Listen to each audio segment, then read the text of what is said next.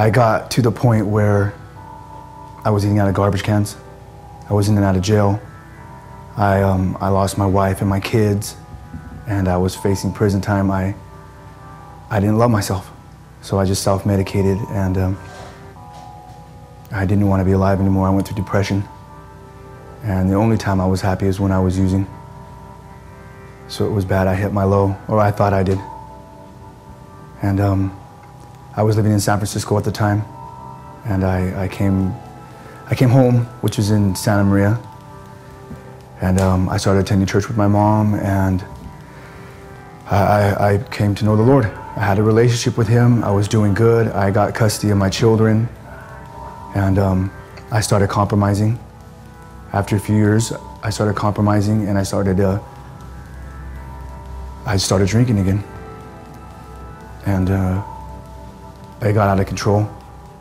I was becoming abusive with my children and with my wife, and I was facing prison, and I needed help.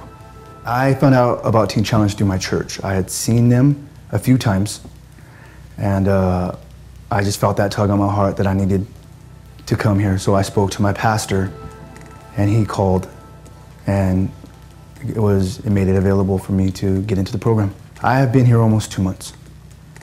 It's hard. It's hard because it's change, and I think if change was easy, everybody would do it. But I miss my family, and there's days where I don't want to be here, and I do want to go and drink because that was my crutch. That's what I was used to, was self-medicating. But you know, God is working in me, and He's renewing my mind and changing my heart, and He's actually restoring my marriage and the relationship with my children. And you know, I know that He has a plan for me, and I know that He's going to complete the work that He started in me. So what keeps you here every day, even in the midst of wanting to go home? Because I know what it's like to hit bottom, or at least to get very low. You know, and I know that I don't want to go back there again. I don't. It was horrible. It was horrible.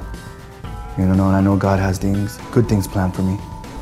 And there's nothing back there but death. And I just want to keep pressing forward.